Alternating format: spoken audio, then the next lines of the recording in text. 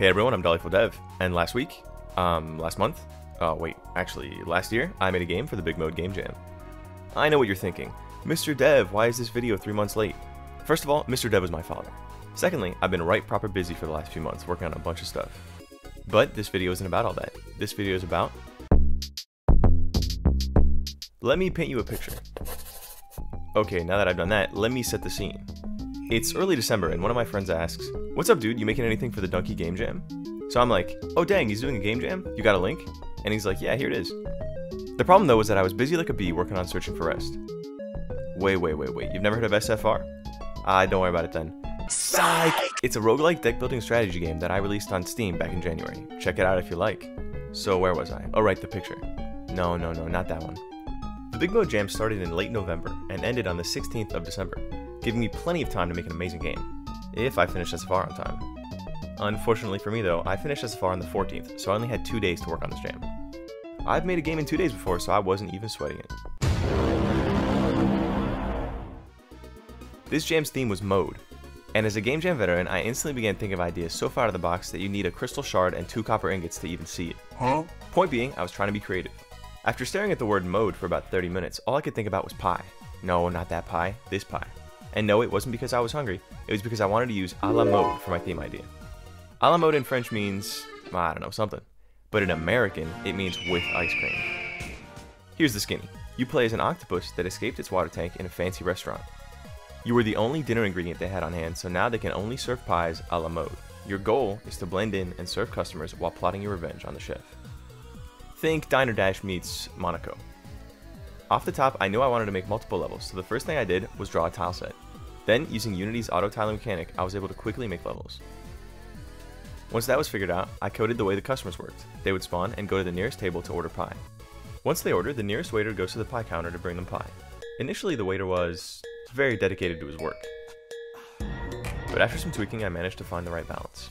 Anyway, once a customer has pie, you need to get ice cream from this cooler and bring it to them before it's too late. Giving ice cream all day is a great way to pass the time, but there really aren't any stakes. So, naturally, I came up with a hydration mechanic. Since you play as an octopus, it's only natural that you're constantly drying up. To remedy this, you need to drink the customer's water. Also, if you fail an order, you'll get nervous and lose hydration at a faster rate. At this point, I wanted to add patrolling chefs. If they see you, they'll give chase, and you'd need to hide before getting caught. With only a few hours left in the jam though, I was having a hard time implementing this, so I just made the chef follow you around all the time. At this point, I added a dialogue system to explain mechanics and sprinkle in some story. The last thing to do is add sound, and... What? Oh, the deadline's up? So there's no sound? Well, that's okay. I still have 5 levels, and I even snuck in an infinite level in case you want to go for a high score. Plus, there's always the... Oh my, this must be an editing mistake. This section was supposed to be for the post-jam update. What even is this? Is this a cool new game I'm working on that you can wishlist on Steam right now and even play a jam version in the description? How did this get here? Okay, let me see. Okay, alright, it should be... Oh, here it is. Oh my goodness, this is the Discord plug. I don't believe it. Well, you know, since we're here, feel free to join my Discord and keep up to date with everything, plus play my games early. Anyway, let's get back to the... So, a few months have gone by, I released SFR, did another jam, and now I'm ready to finish Stealth a la mode. Before starting with the changes, I got my man Francisco to cook up a few tracks for the update. Check out his links in the description. Okay, so I need to add some stealth, because the current version is really lacking in that department. That means proper chef patrolling and line of sight, hiding spots, faster level traversing through vents, and of course, full stealth levels, where you need to steal the chef's secret recipe page by page. Every good stealth game has some kind of door and button system, so I gotta add anti-octopus laser walls.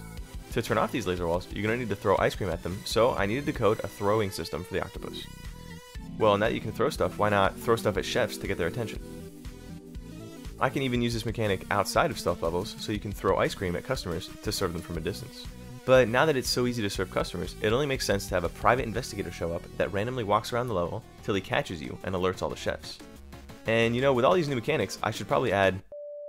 Oh, maybe I'll save that for later in the video. Well, while those features are cooking, why don't I make a few levels? I'm going to want a couple levels at the start to explain each mechanic, and once the player's comfortable, I'll start to introduce stealth levels between each restaurant level. To introduce all these mechanics, I revamped the dialogue system and let the waiter be able to speak so he can explain certain mechanics. In fact, I think the waiter has something to tell you right now. Oh my goodness, I had no idea he was going to say that. How sweet. Okay, so I've got all the mechanics, a story, 10 restaurant levels, 5 stealth levels, and a final level. Now I just need to add... Slow down there, Slugger. That's a spoiler. Though it is the last thing I need to add, so if you don't want the ending of this game to be spoiled, you should pause this video right now and use the link in the pinned comment to play it. Okay, before we look at the last level, we gotta check out level 15.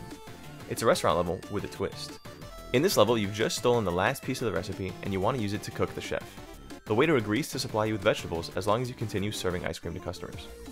Every 4 customers served, a veggie will spawn, and you have to throw it into the pot. Once you get 4 veggies, you can go to the last level and try to cook the chef. To win, you just need to stab the chef and toss him in the pot. Psych! That would be lame! Instead, it turns out the chef built an anti-octopus mech suit and you need to destroy it before cooking him. His mech is armed with a flamethrower, a cleaver launcher, and a missile system. To beat him, you need to wait till the mech drops ice cubes. Then you can pick those up and freeze him. Once he's frozen, you can deal damage with a knife. If you're running low on hydration though, you can just wait for the ice to melt and drink the water. After 2 hits, the chef will get mad and enter phase 2, where now he uses 2 attacks at once, making him way harder to fight. After you break his mech and cook him, you'll have beat the game. It doesn't end there though. After beating the game, you'll have access to 4 infinite versions of previous levels where you can go for a high score. The ending idea of cooking the chef actually came from a member in my Discord. If you want to be responsible for major parts of my games, go ahead and join it. Thank you very much for watching. If you enjoyed this video, consider liking and sharing it. Also, if you want a free way to support me, you can wishlist Night Shift Dissonance on Steam.